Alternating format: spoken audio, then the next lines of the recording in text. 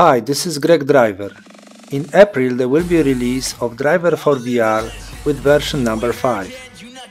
First thing is that you can play Kinect alone and don't really need a controller like PS Move, Joy-Con or Wii Remote.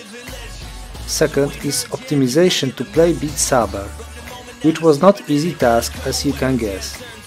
With Kinect you can do it practically with hands. When you don't have Kinect, just use controllers, and position is emulated like Oculus Go.